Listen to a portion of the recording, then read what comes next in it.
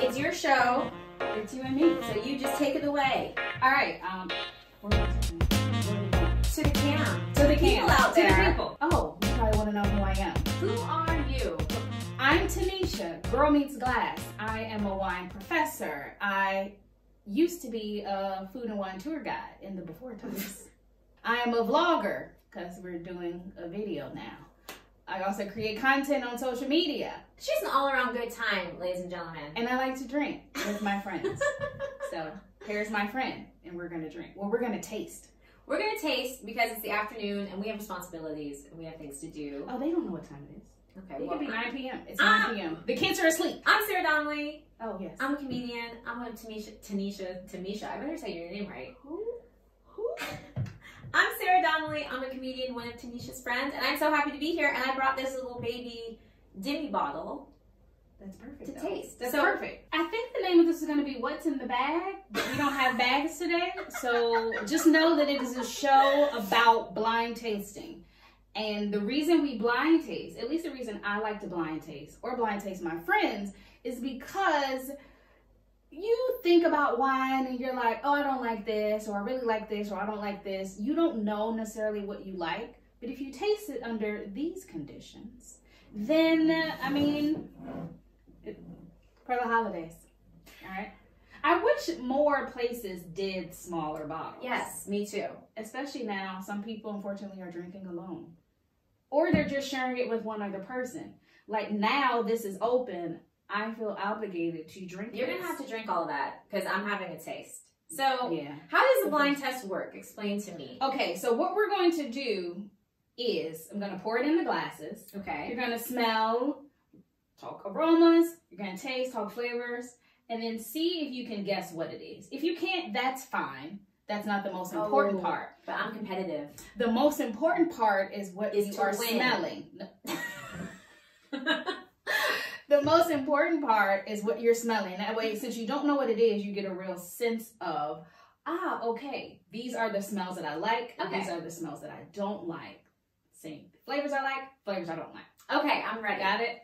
Got it? Let's start. Let's pour the first one. wine. We're doing Tanisha's wine first because she's the expert. Okay. I know what it is. You don't. So it's not blind for me, but you know, here we go. Okay. We've been under confinement. Don't look at my hands too tough. Okay, we won't zoom in. Okay, so do you smell first? What's with the swirl? So the swirl is the more air that comes in contact with the surface area of the wine, the more oxygen, the more aroma is released. So you can smell it better. Well, it smells good. First of all. Ooh, it smells amazing. Okay. Sorry, you can't smell that? Okay. Now I feel bad because she maybe opened a nice bottle for me. Okay, what do I smell? I smell wine. Okay. And there's nothing wrong starting with that. Do you smell grapes? You smell grapes. Can I taste it? Because I feel like I do better if I taste before I smell. No, you gotta smell. Okay. Do this right. Okay. So think of large categories when you are thinking about your aromas. Fruit, spice, herbs and vegetables, flowers. Fruit, spice, herbs, and vegetables, flowers. Okay. Yes. Well, I definitely smell fruit. Okay. This is a fruity one. And so she said fruit. Now break it down from there. What kind of fruit? Is it a tree fruit? Is it berry fruit? It's a tree fruit. I think it's cherry. Okay. Cherry. All right. I smell cherry. Red cherry, black cherry. Ooh. I don't know. To be honest, I don't know. But it's not, I know what it's not. It's not smoky. Okay. I don't smell any smoke. Do you smell spice? And spice could be, I mean, salt is technically a spice. Can you get high off huffing wine? Because I feel lightheaded. Pepper, cinnamon, nutmeg, anise, spices. I didn't get really formal, and I don't have like my tasting aroma wheel. I didn't. That's okay. Know.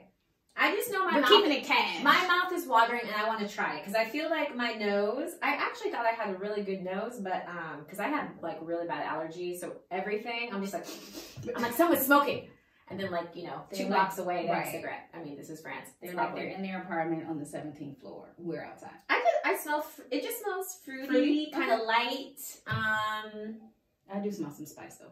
You smell some spice. Okay, well the professional. What do you smell? Tell me. I smell a little spice. It smells a little peppery to me. You know? Okay. But wine is also subjective. As soon as someone says, like, well, you know what? I smell lemon. Yup, I do smell lemon. Like, no, there's no lemon in here. It's a red wine. Let me guess. It's not good to smell alcohol. If it just smells like straight up alcohol. You sometimes will smell alcohol. That's not the best thing. Because sometimes that means it might not be very well balanced.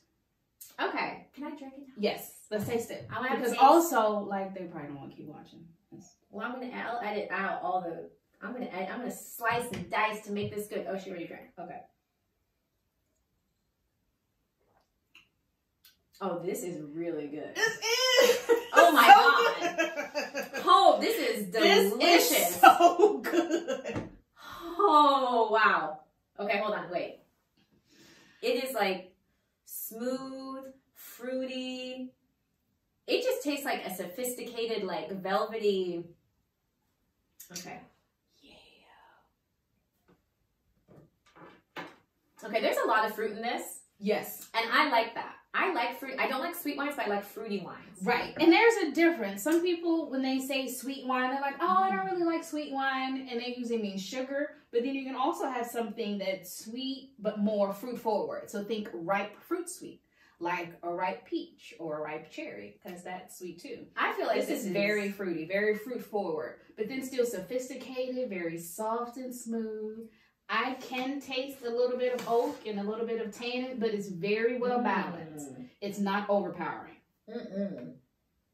This is really nice. I would definitely want to have this with, for me, if I was like, is it a Pinot Noir? No. Okay. I just had to jump in. I was like, is it Pinot Noir? Because I love Pinot Noir. I love fruity wine. This is like a wine I want to have with like a nice piece of duck. Like a seared duck or something. This could also do like a steak tartare. Yes. I mean, I'm not the first one to want to ask for a steak tartare, but I feel like a steak might be too much because with the grill or like that kind of flavor from the steak, I think that might overpower this. No, yeah. No, this is like a nice, like, this is a cute girl wine, like, but she's not trying too hard. She knows she's like, she's put on a nice dress, she's going out, she's not thirsty, she's just like, I look good and I got it together. Yes. It's like us. In a wine. In a wine. Tanisha, I love this. This is delicious. Okay, I'm gonna take a guess because I know you also really like Cote de Rhone. I know Cote de Rhone is really fruity. But and I know you love Grenache. Is it Grenache? She only guessed it. She came close because she knows me. It is from the Cote de Rhone region, or from the Rhone Valley South. She's but a little fancier than that. It's Chateauneuf du Pape. Oh. So this particular one, La Demoiselle de la Fond de Loup. So the ladies of something with the wolf. The front of the wolf. The ladies at the front of the Louvre. Le fond de loup. That means something else. I don't know what the fond de loup. But I mean, okay. Well, we're probably gonna edit this part out. I don't know. This is Chateauneuf du Pape. So very nice. This is also this is a 2019. This is delicious. This is really good. It is delicious now. This is something you can probably even sit on for 5 years, 10 years, if you could hold it. I cannot, as you see, we're drinking it. What is the price point for this wine? The price point for this, I'm not sure. You can't remember how much you paid?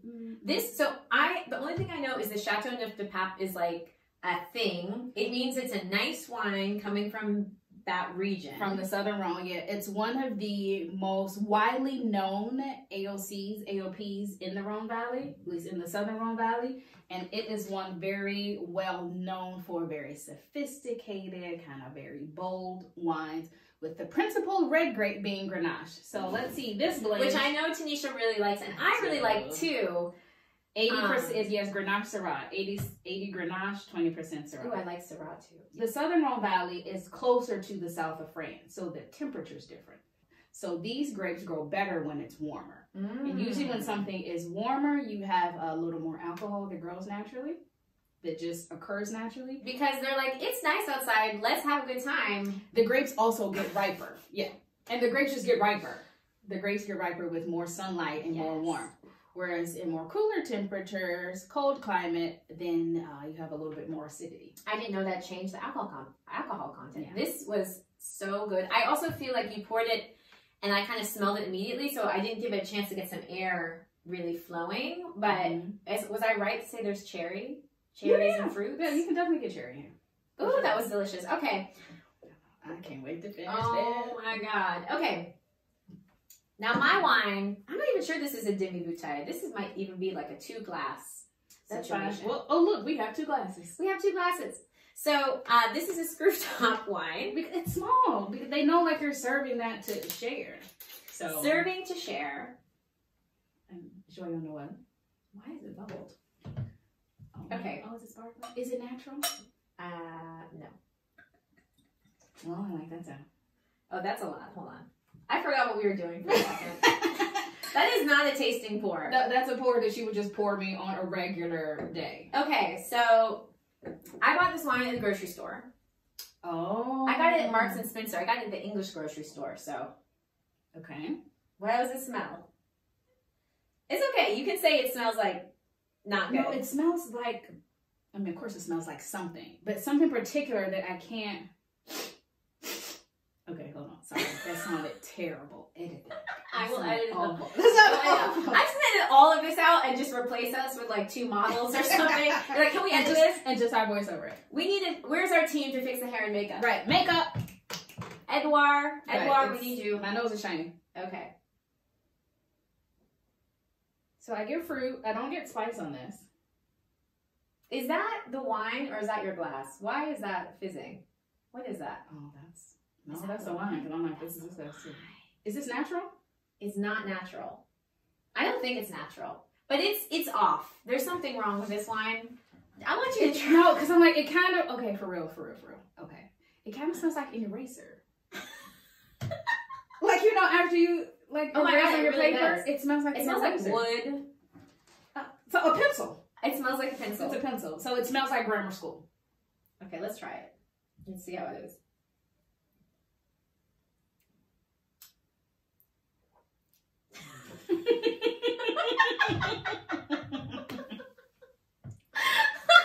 And? Is this wine? It's wine! It tastes like juice. It is an alcohol-free Merlot. Yeah, it had to be. I'm like, this is juice. I just wanted to see if you could get there, but I knew you were like, you knew something was off. Right, I'm like, wait a minute. Also, to be fair to this little, because I've actually never tried an alcohol-free wine, and so I just wanted to see. But compared to like this Superstar Real Deal, this is like so janky. This is so wrong. But I was really curious, and that's why I thought it'd be fun to do a blind test. It's a de-alcoholized Merlot. They're all sulfites in it. It says the alcohol has been removed from this red by a gentle process which retains the vibrant Merlot character. Okay. And it is a because it is grapey. It is grapey. Hold on, let's take it. Yeah, so but it does taste more. So the smell, it doesn't really smell that good. No, to be honest. Yeah, the smell is a little. Is it glass? Okay. You know, it tastes like a dry grape juice, which I guess is what wine technically is. So it's not really fair to like compare this to that, but oh no, so this wasn't a comparative. No, because this is comparative another time. Because I mean, this would win anything. This is so good, but I was really curious and I wanted to try, and I just thought it'd be fun. It's kind of like it was a wine prank. But what do you think about? I mean, it is after we've had that, but what do you think about this little wine? That if you have a problem with alcohol, you can't drink alcohol, you don't want to drink alcohol, this is a perfectly fine beverage. I actually find it pretty inoffensive. Yeah, it's very pleasant. And also, since it comes in a bottle, you just feel better than just like, oh, let me have some grape juice. You can just say this is Merlot. Here's the thing. There is some sugar in here, but it doesn't taste that sweet. And I have 2 kids, so when I was pregnant, you don't want to have juice. Yeah. I'm not a big juice person. Okay. So for me to have like a juice or a soda when everyone else is drinking, it's kind of like, ugh.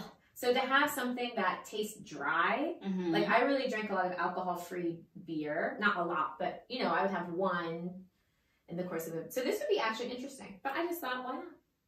Alcohol-free. Okay, let's have another glass of this. This one can go in the garbage. That's rich for garbage it. No, we don't need to take. But this, I will take a little. So cheers. Cheers. to amazing wine and figuring out what was under the sheets, in the bag. What was in the under bag? the covers. What was under the covers? This one, she can just go back. It's like Santa Claus. It's just a Yeah. lie. It's a lie. You think it's magical, it's not. This one's demure. She's got like a little black dress because she's French. We'll just leave her dress up. Leave her, yeah. So you all can take a look at We'll that. just We'll let just her take come them all the way. Let her come all the way off. I'm gonna drink this and then I'm gonna go pick up my kids.